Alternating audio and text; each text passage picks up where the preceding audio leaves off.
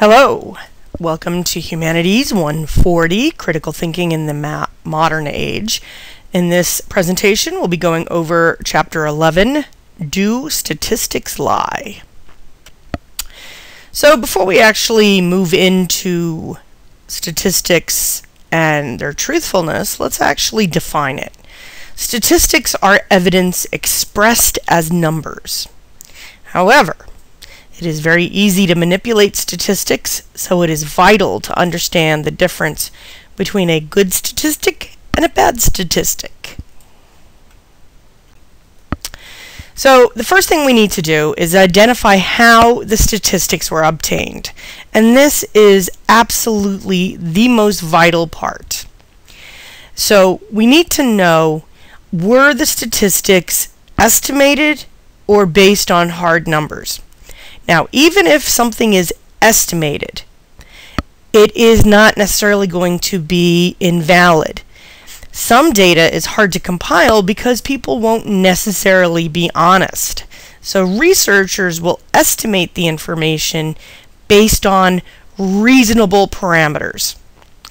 So on the right-hand side here, you see a chart. It is put out by the Kaiser family, and you'll see the little emblem on the bottom right. And the chart itself is the number of women and girls estimated to be living with HIV, and these are the top 10 states in the year ending 2010. And you'll see New York, Florida, Texas, California, New Jersey, Maryland, Pennsylvania, Georgia, North Carolina, and Illinois. Now, what the important thing is at the very bottom in the small type. The notes. Data are estimates for adults and adolescents aged 13 and older in all 50 states, the District of Columbia, and Puerto Rico. The source, and this is the most important part, is the CDC, National Center for HIV/AIDS, Viral Hepatitis, STDs, and TB Prevention. The CDC is the Center for Disease Control in the United States, and their job is to compile statistics on things like HIV, hepatitis, sexually transmitted diseases, and tuberculosis.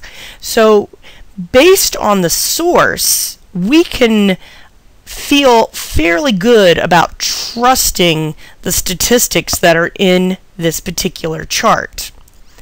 If the source was not listed, that would be a reason to doubt the chart. So to be, kind of a little bit repetitive, you gotta look for the source. The numbers are almost irrelevant unless you can verify and validate the source.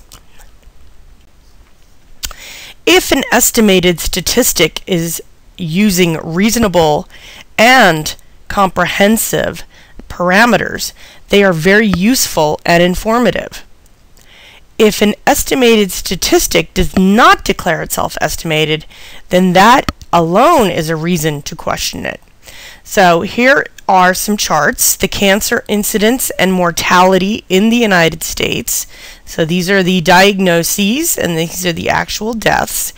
And look down here where the arrow is, you'll see estimated numbers from the American Cancer Society in 2008. So these charts come from a society dedicated to identifying and curing cancer. So again, these are the type of organizations that can be very, very well trusted. If there is an organization that is sourcing this information and you haven't heard of that organization, you should look them up and see if they are valid. A lot of times anybody can make a chart. Anyone can make a chart and put a name or a source on the bottom of it.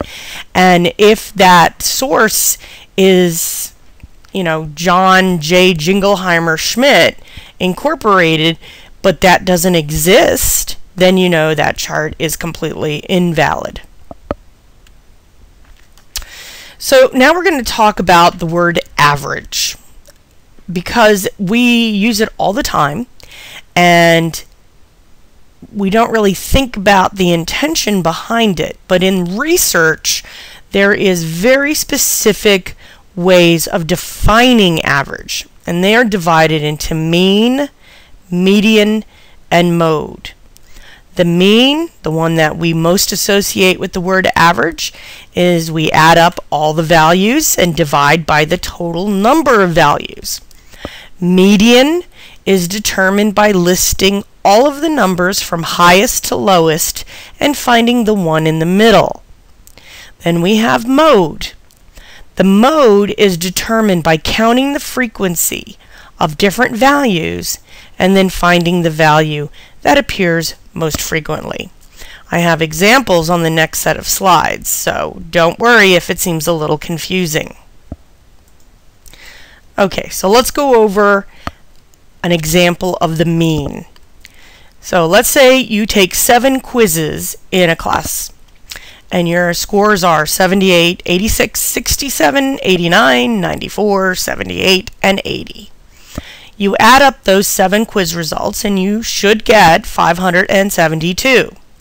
The mean is derived by taking 572 and dividing it by 7, because you took 7 quizzes. And that would give you 81.7.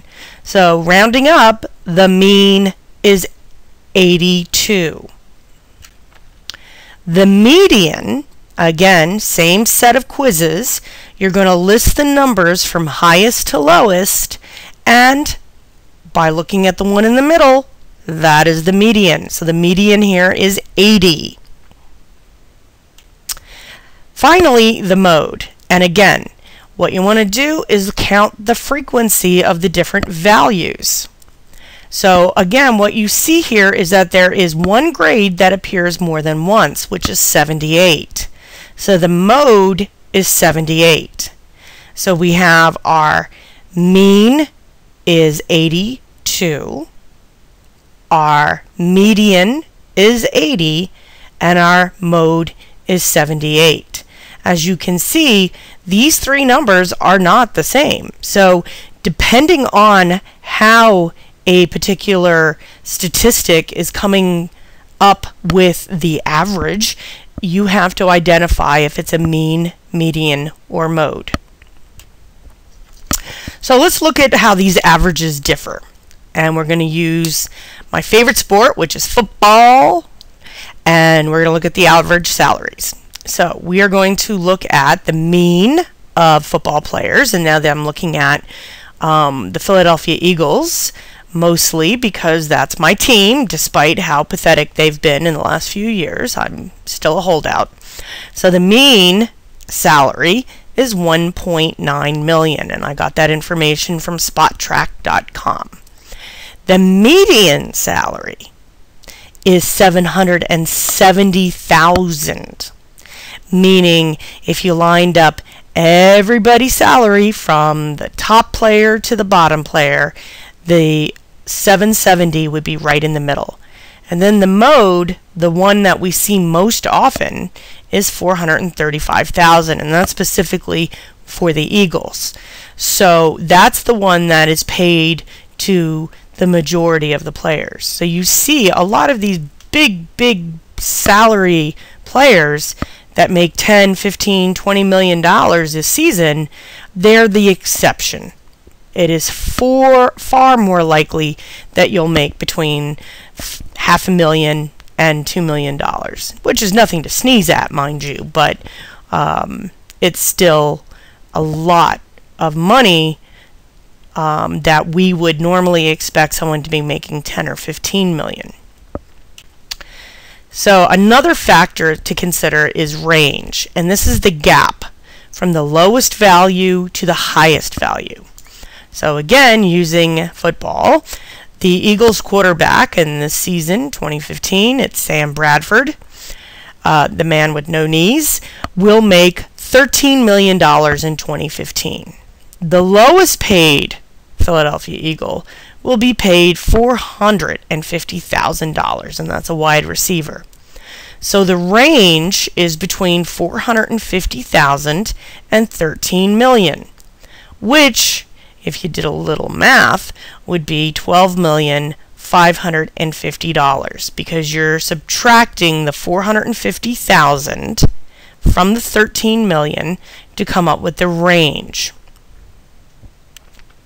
Another issue is distribution, and this is how frequently each of the values occurs. So there's only one person on the Eagles that makes 13 million, and that is Sam Bradford. There are 2 players on the Eagles who make $10 million, Byron Maxwell and Jason Peters. There are, however, 12 players on the Eagles who will make approximately $500,000 for the season. So the distribution is also a very important aspect when looking at any research.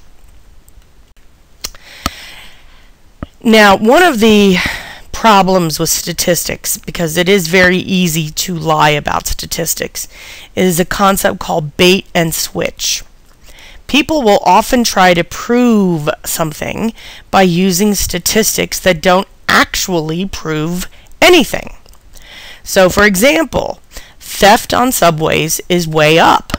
70% of items stolen in a subway are cell phones. Now, both statements refer to theft. However, are they related? Not really, because does this mean you have a 70% chance of having your cell phone stolen on the subway? No. It means that if someone is going to steal something on a subway, it's usually your cell phone. Another way that you can be deceived with statistics is called deception by omission. By purposely not mentioning certain facts, statistics can deceive the reader. So, if 4 out of 5 dentists, which is 80%, recommend a type of chewing gum, you should ask, well, how many dentists were asked? 5, 50, 500, 5,000? How many would actually recommend that a person not chew gum? And were they asked about a specific gum, or was the question phrased to emphasize that it is sugarless? You have to ask yourself what relevant information is missing from this statistic. And the fact of the matter is that, of course, sugarless gum or sugared gum is not such a big deal, but it is the key to critical thinking is to figure out what is missing. Finally, and I'm sure for anyone who spent any amount of time on the internet, this pop-up has appeared somewhere on a website. And this is a book by Kevin Trudeau, who was a big infomercial guy, and it's called The Weight Loss Cure. And if you notice where my little yellow arrow is, there is a statement that says, they, in quotation marks, don't want you to know about. So the question is, who are they, and why don't they want me to know about this? Well, they is the court system, who has found Trudeau guilty of fraud. And he was sentenced to 10 years in prison in 2014 because almost everything he was selling in his infomercials were scams. He was also fined $37 million by the Federal Trade Commission for running infomercial scams. So he's actually taken the fact that he is a fraud and adapted it to his book. So he's omitting the word they and in fact is using it to sell more books that really the weight loss cure doesn't work. He basically tells you to get hormone shots and to eat 500 calories a day. Well, anyone who eats 500 calories a day is going to starve, and they're going to be hungry, and everything he says is just not true. So, that finishes this presentation. If you have any questions, please feel free to email or text me, and I hope you have a terrific day.